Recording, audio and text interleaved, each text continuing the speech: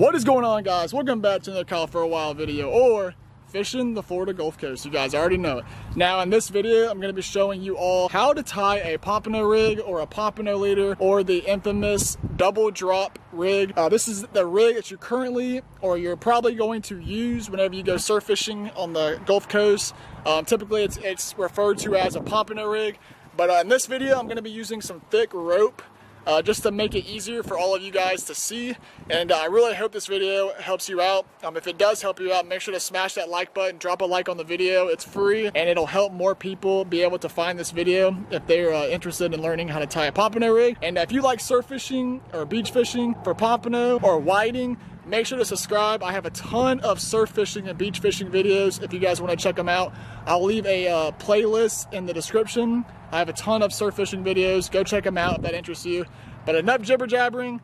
Let's go ahead and get into this pompano rig tying video. Alrighty guys, we're going to be tying a pompano rig. And in this example, I'm going to be using some rope just to make it a little bit easier for all of you to see.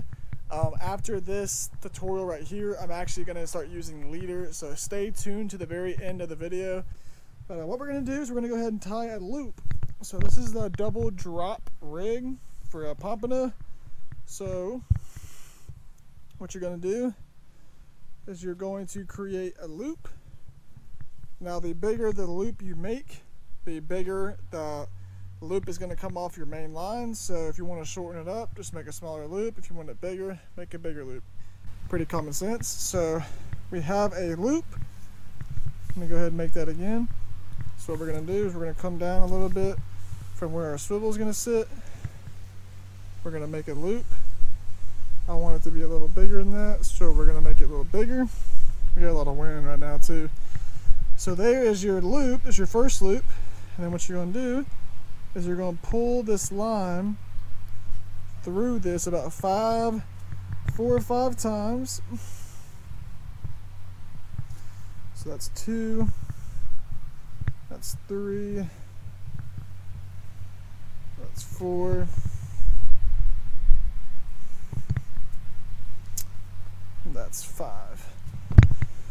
And then now what you have is you have this loop with all this bunched up rope right here. And now this is the part whenever you're going to make a loop. So you're going to try to find the center of this bunched up rope all up here on the top. You're going to find the center and you're going to make a little hole like that. You're going to pull the bottom of the loop through that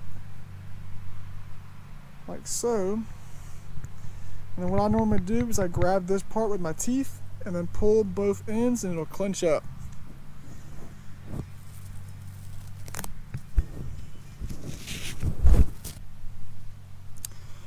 So that is it right there, guys. That is one loop. Like I said, I just put that part in my mouth and then pulled both sides and it clenches up very nicely. And that right there is where one of your hooks will go. So let's go ahead and do it again real fast. Alright, so we're going to go ahead and tie the other one. We're going to do the same exact thing. We're going to make a loop. We're going to go 1, 2, 3, and then 4, like so. What we're going to do is we're going to find the middle. We're going to pull it open like that. We're going to put this loop through there like so. Then we're going to grab this part with our teeth and then we're going to pull both sides to clench those knots up together. And then there you go. There's the second one. Now obviously if you want these loops to be a little bit bigger, all you would do is just make the loop bigger and it would make these a little bit longer. So I hope you guys enjoyed that tutorial. I hope it was pretty easy to follow. It's actually a really simple rig once you do it a couple times. But anyways, let's go ahead and go to the actual leader part and yeah, we'll be right back with that. Alright guys, so we're getting away from the rope tutorial that I just sent you, but I basically did the same exact thing with this fluorocarbon, except I only tied one loop. You can do this with one loop. I'm just doing an example, so I am only going to use one loop in this tutorial. but in the rope way that I showed you, you would have 2 loops. So let's go ahead and get started. First things first is what we're going to do is we're going to tie a swivel on. A little swivel right here. Just going to use a basic clinch nut. A lot of people say this nut's bad, but been doing it for years. Never has failed me. Well, it has failed me, but I still have trust in it. So we got that knot right there. We're going to cut that off. Leave a little bit of a tag, not much. So we got our swivel right here. Now we're going to move down to the loop. Alright, so now we're headed on to the loop. Now you do not have to use a float. If you wanted to, right now you can just go ahead and put on your hook. But I actually have this float right here that I'm going to use. This is from my buddy Justin, also known as Salty's Pompano Rigs. You guys probably already know him. But we're going to go ahead and put this booger through the float. Try to get it on the hook.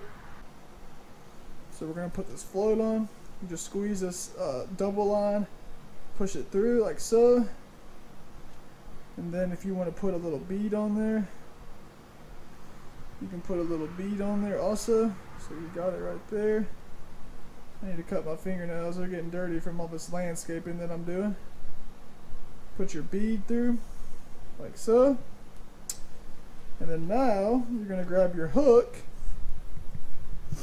Now in this example I'm using a little bit bigger hook. This is a 2-aught hook.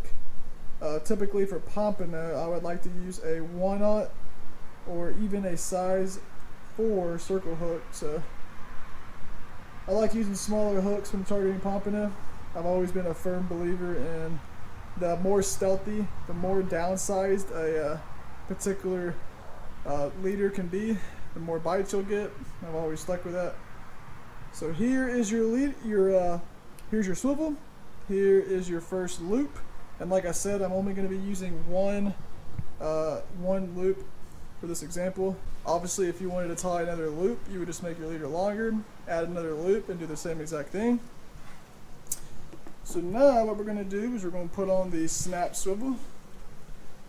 One of my buddies just tried to call me. Sorry about that, Ryan. So same thing right here, we're just going to do a clinch knot. Like so. Cut off a little bit of the tagging. So here is your snap swivel. This is going to be the bottom of your leader. This is going to be the top of your leader.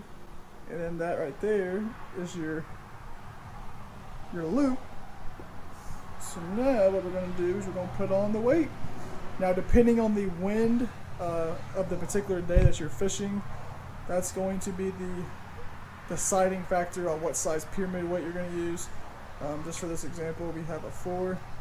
So what we're going to do is we're going to, this is kind of a smaller snap swivel, but this is a 4-ounce lead weight, and it just clips on like that. You just snap it right through there, put it on, and there you go, size 4. So this is going to be the top of your leader. This is a swivel. This is the part that it's going to tie to the line on your reel. Then it goes down. Then you have your loop, your drop loop, which is where your bait goes. And then it goes all the way down. And then right here, this is your pyramid weight. That's what's going to keep your line on the bottom of the surf to prevent it from being thrown around from the big breakers and stuff like that. And hopefully the pompano won't be scared of it either. But yeah, that is a simple pompano rig tying tutorial. And like I said, in this example, I only used one drop loop, but obviously it's not that hard to comprehend. If you wanted to add another drop loop, what you would do is you would just do the same exact thing, except make your leader a lot longer, add another drop loop down here, and then your pyramid weight would probably go right here. So just if you want to add another loop, you can lengthen up your leader, add another loop, but it's obviously not a, you don't have to do it, but sometimes I like to just use a single one. It just saves me bait, and I feel like I have just as much bites on a single drop loop rig. Hope you guys enjoyed it. Until next time, see you guys in the next video. If this helped you guys out in any way, make sure to smash that like button so more people that pompano fish can find this video. And yeah, make sure to subscribe if you like pompano fishing. If you do like pompano fishing or surf fishing or beach fishing, make sure to go check out some of my videos. I got a ton of videos here fishing on the Florida Gulf Coast. I'll put some up on the screen right now for y'all to check out. And yeah, until next time, we will be back with another episode of Fishing the Florida Gulf Coast. You guys already know it.